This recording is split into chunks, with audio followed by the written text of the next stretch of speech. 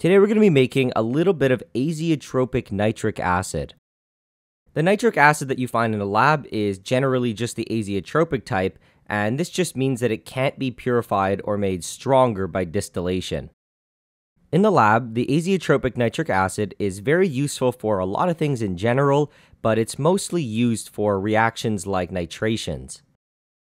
On my channel, I've used it a few times in nitrations, like when I made 3-nitrophthalic acid or nitrobenzene. A nitration reaction is really just adding an NO2 group to something, and this is often very useful in organic chemistry, and it's also useful for making explosives. A lot of commonly known explosives like TNT are just highly nitrated organic compounds. I don't really plan on making any videos on explosives, but I do have a video already made on picric acid, which is a trinitrated phenol. If you're interested in seeing how that reaction took place, I've provided a link to it in the description. I needed the nitric acid to make mercury nitrate, which would in turn be used to make mercury thiocyanate, or the Pharaoh Serpent. I decided that I would revisit this video, and instead of making 30 grams like last time, I would make 300. So I've actually already made the 300 grams of mercury thiocyanate, and I will post that in a future video. Here you can see what I used to make the nitric acid, and on the left I just have some sulfuric acid drain cleaner, and on the right I have potassium nitrate. The sulfuric acid drain cleaner can be found in most hardware stores, and you don't need to use potassium nitrate, you can also use any other type of nitrate salt. If you're living somewhere where ammonium nitrate is easily found in instant cold packs, you might want to substitute the potassium nitrate for ammonium nitrate. The procedure that I'm using for this video is taken from a Doug's Lab video, and I'm going to provide a link to it in the description. I start off by adding 404 grams of potassium nitrate to a 1 liter round bottom flask. On top of this, I added in about 200 milliliters of distilled water. With the water added, I slowly pour in 232 milliliters of our sulfuric acid drain cleaner. You'll probably notice that the color of the sulfuric acid is a little bit brown, and this is pretty typical of store-bought sulfuric acid drain cleaners. The color can actually vary a lot from manufacturer to manufacturer, and there's also different additives that's put in there, but for this reaction, it really doesn't matter. I then put together a simple distillation setup, and what we're going to try to do is distill off the nitric acid. On the right side, I've set up a little sodium hydroxide trap to collect any nitric acid vapors that might escape. When we're ready, we can turn up the heat, but for now, stirring isn't going to really work because there's a lot of undissolved salt. As the reaction heats up though, the salt should start to dissolve, and we should eventually be left with a perfectly clear solution.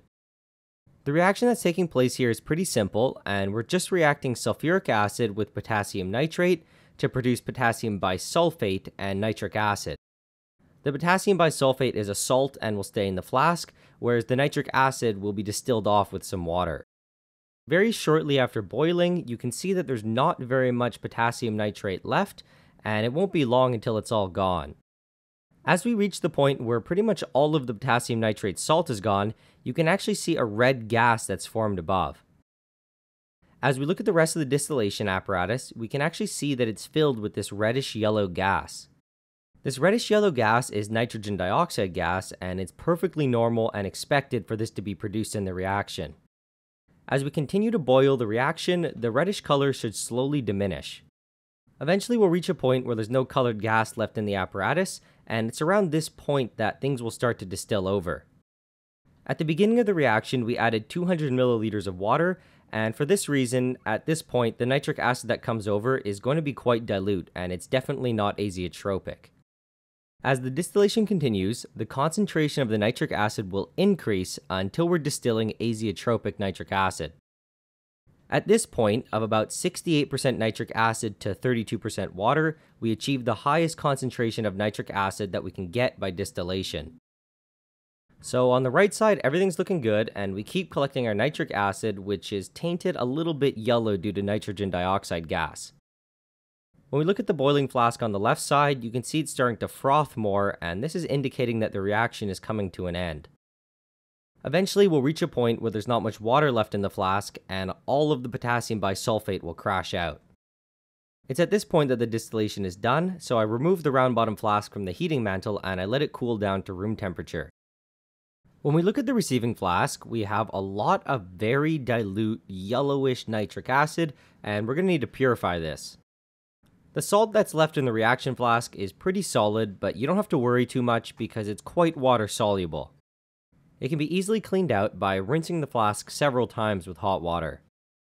To purify the dilute nitric acid, we don't use a simple distillation, and instead we use a fractional.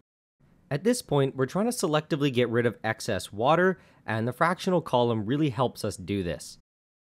As the vapors from the distillation flask travel through the column, they will go through a cycle of condensing and re-vaporizing.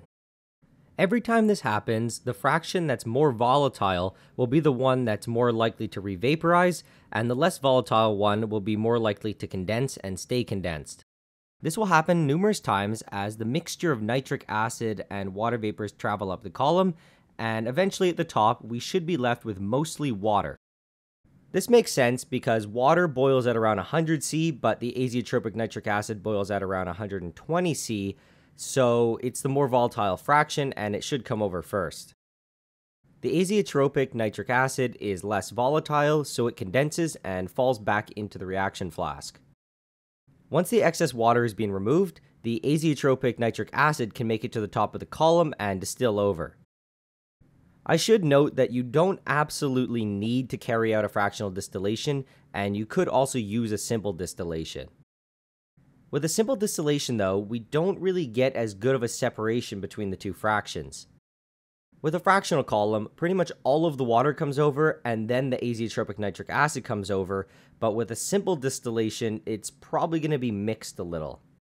So with a simple distillation, we're going to be mixing a little bit of the end of the excess water fraction with the beginning of the azeotropic nitric acid fraction.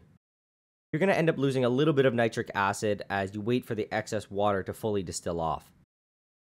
As we bring the nitric acid to a boil, the first thing that's going to happen is it's going to expel a lot of nitrogen dioxide gas. There's a lot of nitrogen dioxide gas impurity dissolved into the nitric acid, but as we raise the temperature, the solubility decreases and the gas is kicked out. After we boil it for a bit, we should be left with a completely clear solution. The fractional column that you see here is called a Vigro column, and you can see drops of our distillate recondensing. The distillate starts to come over and we collect it, but at this point it's mostly just water. When the temperature reaches about 120 C, the beaker is swapped for a round bottom flask, and now we start to collect our azeotropic nitric acid. One important thing to do with fractional distillations is to insulate the column, and I do this using a little bit of aluminum foil. The column is quite long, and if left exposed to air, it can be cooled enough that everything just recondenses in the column and never makes it over. As we continue with the distillation, the volume in the flask should slowly decrease. Once only a very small amount of distillate is left, I turn off the heating. In general, it's important not to heat to total dryness because this can lead to overheating of the flask. When all is said and done, we're left with 134 milliliters of slightly yellow azeotropic nitric acid. This yellow color occurs because a little bit of the nitric acid degraded due to the heat of the distillation. To me, the yellow color isn't a big problem, but if you want to clear it up, you can bubble dry air through it until all of the nitrogen dioxide gas is expelled. So here's what we're left as the two fractions of the distillation.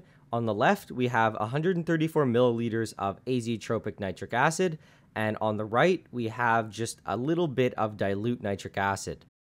I actually really recommend keeping the dilute nitric acid for things like cleaning and not throwing it out. I should also mention that the concentration of the nitric acid was confirmed by testing its density. I did this like I did in different videos where I measured out a volume of about 10 milliliters and then I weighed it and I just figured out the density grams per milliliter from there. The nitric acid was at a temperature of around 20 C and I got a density of about 1.41 grams a milliliter, and this corresponds to a concentration between 68 to 69%. Just to test out the nitric acid, I do the classic test where I react it with a little bit of copper. Very shortly after adding it, we can see that there's a vigorous reaction occurring, and this confirms that we have nitric acid. You should also note the copious amount of nitrogen dioxide that's being let off, so this really needs to be done somewhere that's well ventilated. For storage, I poured the nitric acid into an old acid bottle that I had. All of the nitric acid that I made here is going to be used in an upcoming video where I made the Pharaoh Serpent again, and that should be released eventually.